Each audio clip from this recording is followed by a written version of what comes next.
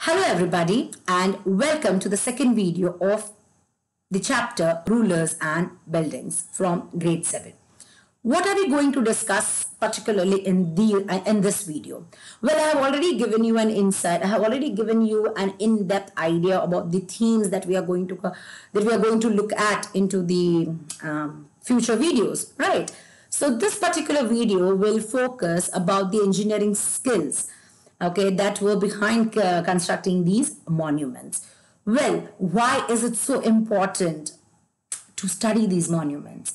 Right. See, understand, we have this entire chapter is about the medieval history and the construction that has taken place during that time. Now, it wasn't just that a king woke up one morning or the sultan woke up one beautiful morning and said that, oh, go build a monument in my reverence or in my regards. Go do it. And then the people, the poor workers, they just got into it and put bricks on each other and a monument was creating. No, definitely not.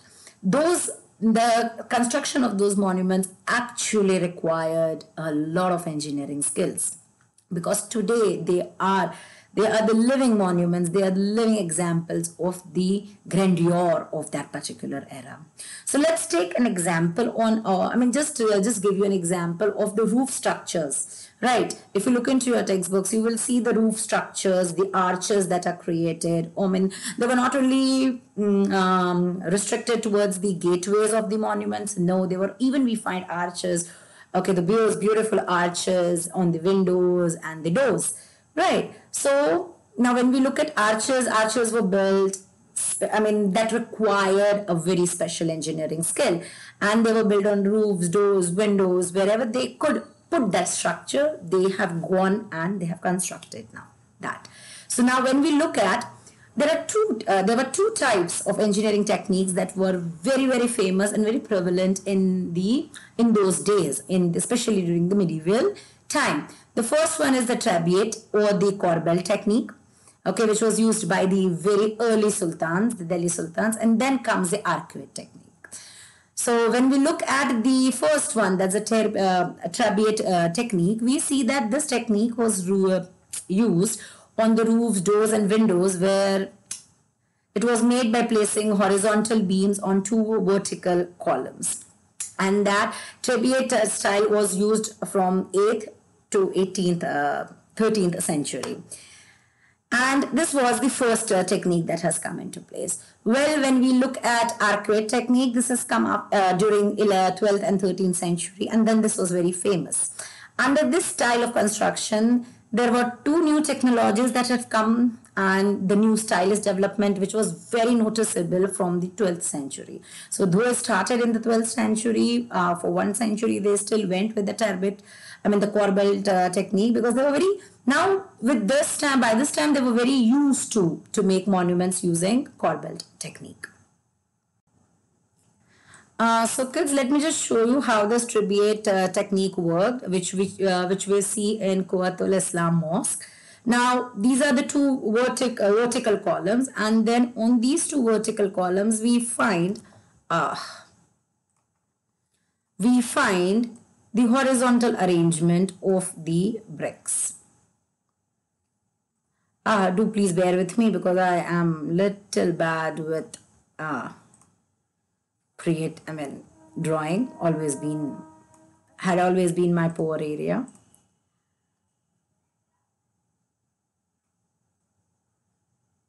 Right.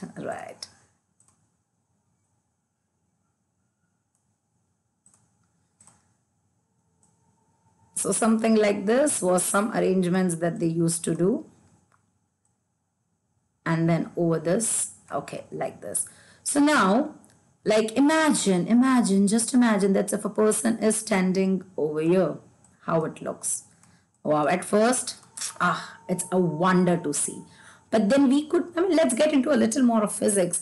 This particular thing shows that there is a lot of pressure over these vertebral beams, isn't it? A lot of pressure that we see on this monument. And then we have seen in Quwwatul Islam Mosque that it did not withstand the test of time, right? Now whatever we see is actually preserved as a heritage. right? Because yes, it was built during the early Delhi Sultans, so that is just a preservation of what they had created. But then this particular structure that we see did not survive the test of time. And now showing you how the arcuate technique works. See, I mean, the basic idea is the same, that two vertical columns are, the two vertical columns or the two vertical beams are standing. And then these guys, they started to arrange the stones in a little different manner. Like something like this. Okay, as we have already seen in the theory that they had a concept of keystone, right? So it was more like arranging it like this, right? And get a structure ready. So this particular thing is the keystone over here. And then what you see over here, the mixture of the limestone and the small stones, and this was put so that it stays together. It survives the test of time. And then if you stand over here, come on, we as the admirers, we are sure that it won't come down on your head, right? Because the weight is very accurately distributed. These beams are not holding the entire structure. The structure, the superstructure itself is holding. And then this keystone just fits in, right? It fits in, it gets jammed, it gets fixed over there. So this was the arcuate technique. And yes, I mean, the windows, the doors, wherever there was the the arc shape had to be given, then they followed this technique. And it has stood the test of time. Now, over here also we need to understand that this was called as the true arc. Okay, this was actually the true arc, what was there, which has survived over the period of time. Now, let us understand why the arcuate technique was so famous. Well, the arcuate technique, as I said, that they have found two new technologies. So the very first thing was the weight of the superstructure, as you have seen in the previous video, how the arrangement was done and how the keystone was fixed in the center. So the weight of the superstructure above the doors and the windows was sometimes carried by the entire arches. And then the limestone cement was increasingly used in those constructions. Now, why these limestone? I mean, you could say that they have got the talisman here. They have got the main idea there. Now, this particular limestone cement, this was a very high quality cement, which when mixed with stone chips, the small stone chips, hardened into concrete. And this made the constructions of large structures easy and faster. Now, this is the image that is taken from the textbook. I mean, I just wanted you to have a pretty big look of the image. Now, this is the image taken, this is a painting from Akbarnama, okay, that was showing the construction of the water gate at the Agra fort. I mean, if you look at this is the arch, right? The true arch that we are talking. And see here, they are mixing the limestone cement with the stone chips and creating the hardened concrete. Moving on, I just want you to here analyze, take a minute or so and analyze these images. Right. There, I'm there in the center. Now analyze these images. This is the screed of the Quwat al-Islam Mosque in Delhi, which was built using the corbel technique. Right. See, this is the structure. How the vertical columns are created. You see this? And then how the horizontal beam is arranged over this. And then this is how the arch was created. And then if you look at the true arch, okay, that is still there in the Alai Darwaza of the same Quwat al-Islam Mosque.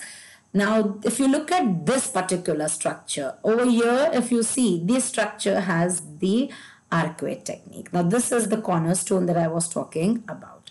This is the cornerstone that all fixed. And over here, we see the limestone that was used to fix them.